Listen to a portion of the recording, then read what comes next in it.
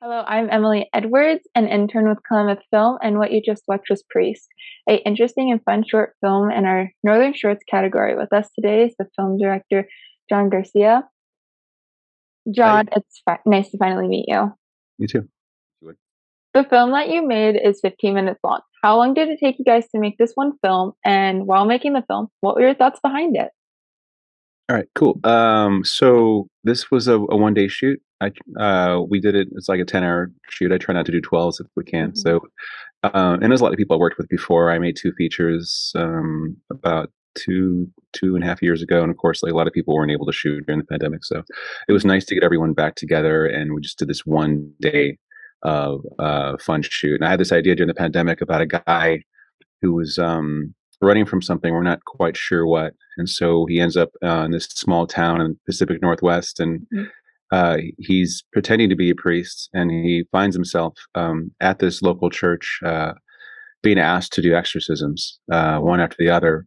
And while doing these exorcisms as a someone pretending to be priests, he realizes that he actually has some talent and some ability to be able to like exercise and clear houses and things like that. So I thought it was kind of fun, kind of a fun concept. And the lead, Jimmy Garcia, is a friend of mine and actor I trust and had a lot of fun with. And so yeah, we hashed it out and we created that piece in a day. Hmm. Wow, that sounds. Was it a lot of work to shoot that whole film in just the 10 hours that you did it in? Yeah, yeah, but like I think I've gotten better, like just timing things out. And I think I'm trying to remember who. Maybe it was like Scorsese was talking about this. Like if you watched his masterclass, but sometimes you set a time allotment. Like this is the time from this time to this time that we have to get this scene, and whatever we get, we have to move on.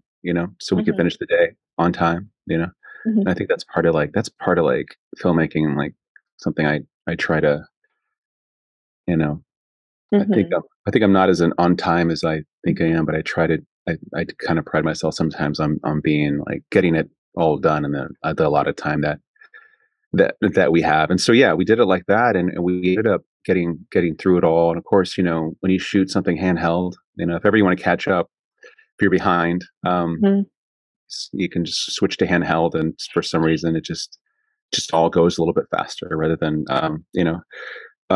more but it's a choice. It's an artistic choice too, right? You don't just want to mhm, do it for no reason. But I mean, I think the piece itself lent itself to that anyway. So it was so we were able to shoot and get what we needed mhm. in that time period. Hmm. The storyline of the film is very interesting, and at the end, the story really pulls itself together. When I first watched the film, I asked myself what was happening because at the beginning, it started with the 2 guys talking, and then all of a sudden, he's walked at a house to do an exorcism, and then, Hmm. he at first, I thought he was just crazy and just, like, chanting a bunch of stuff at first. I got a great kick out of it. It was really fun to watch that, Cool. and then when he got back to the house, when that other guy, called a friend, confronted him about not being about part of the church, that's when I started to understand the storyline better. Mhm. Was there, like, a reason that it felt, like, kinda jumpy at some parts, like, you had to be invested in the film to understand it? Yeah, I think you had to be invested in the film to really understand like Mhm, the narratives that's kind of smashed in the middle of that conversation. mhm, And part of that was like budgetary and part of and creative, like how can we tell a story in a day, mhm, um and also leave like the audience like asking questions um at the end, and sometimes like that's I feel like that's a way to, as long as they if they walk away trying to piece together in their mind, they're still thinking about it. And so I was like, well, at the end, like the purpose was just for people to be able to kind of take their own idea of what's happening. Is he actually you know, is he going to do? Is he actually? Can he actually do this, or Mhm. is he a fraud? But I mean, but the human connection at the end, I think, is what makes it come together. That these two men are connecting on a level. One of them, the the actor Alan, opposite of Jimmy, has just had a loss of some kind. He lost his wife, um, and Jimmy's been there. He's been there for him, Mhm. the priest, and so I think what we learn in scene. I'm also an actor, but what you learn in scene work is that at the end of the scene, a connection is made. That's when the scene's over. Mhm. That can mean a lot of things. And so for these two men are connecting, and so what I hope people will get is like whether or not he's a priest or not, he's present and he's there and he's going to try and do what he can. So He's a good person to help anyone that needs it.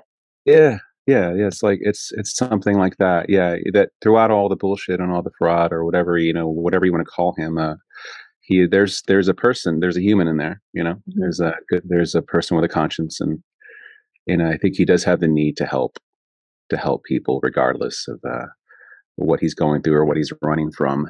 And Mhm. we don't know if what he's running from is something it's his fault or not, or we don't know. We don't know what to believe. And that's part of the mystery that I think might hopefully draws people in. It leaves people thinking. Hmm.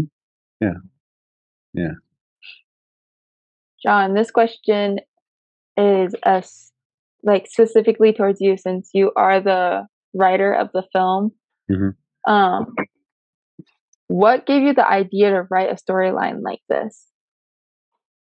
I think being in Texas during the pandemic just well, I've taken several ideas I had or like Texas originated ideas and Mhm. then took them to the Northwest, and it just sort of colored them a lot differently. I made this prison movie named Lose a couple years Mhm. ago, and it's supposed to be Texas.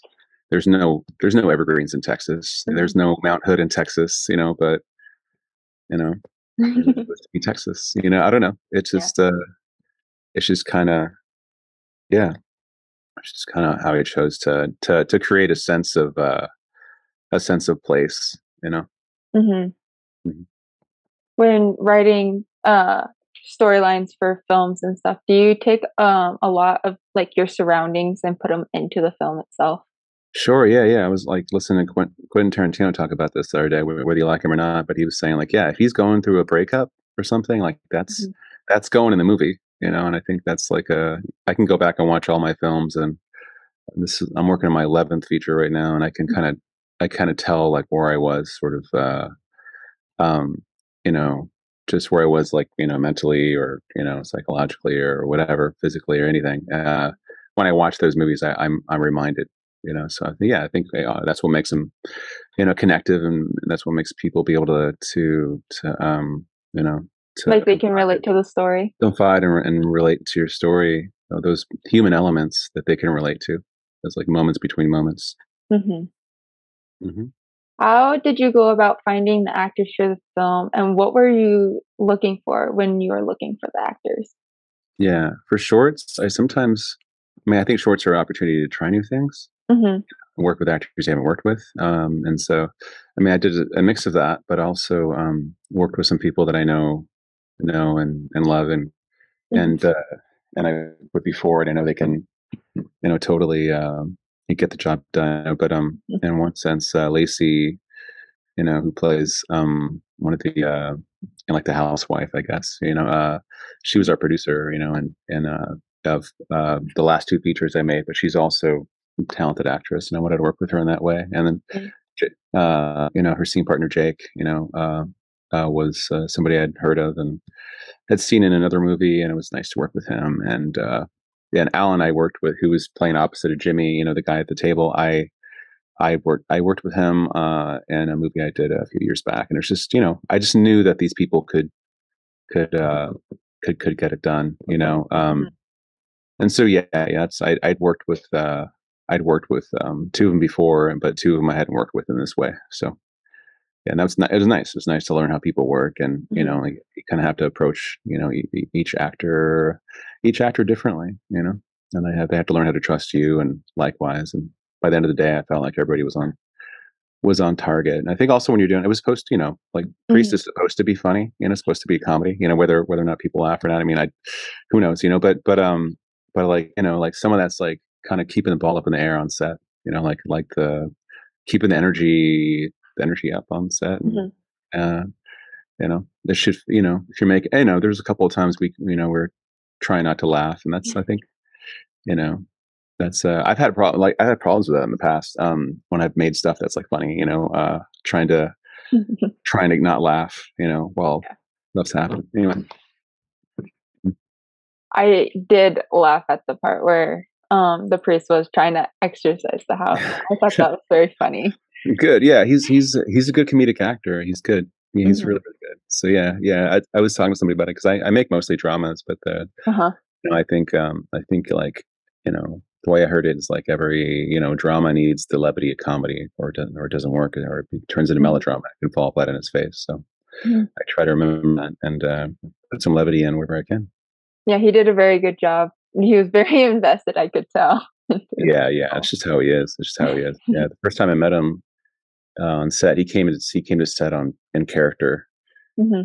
and I said it wasn't really talking to Jimmy for the whole shoot. Sometimes I'd be like, who am I talking to right now? I don't know. It's kind of Mhm. fun, kind of interesting. It's method. Mhm. Did you have to do any location scouting, for your film at all?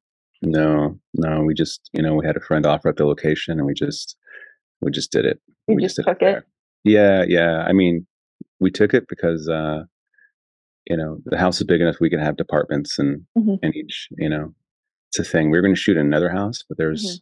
you really want a place for, like, wardrobe to be able to set up, and your camera department to be able to set up, and indoors, and preferably, especially when the weather that we're having during that time. So yeah, yeah, we Mhm. choose locations based on so many different reasons, and sometimes there might have been a better location, but it was too small, and so Mhm. that one worked out just great. I've actually shot two other films there.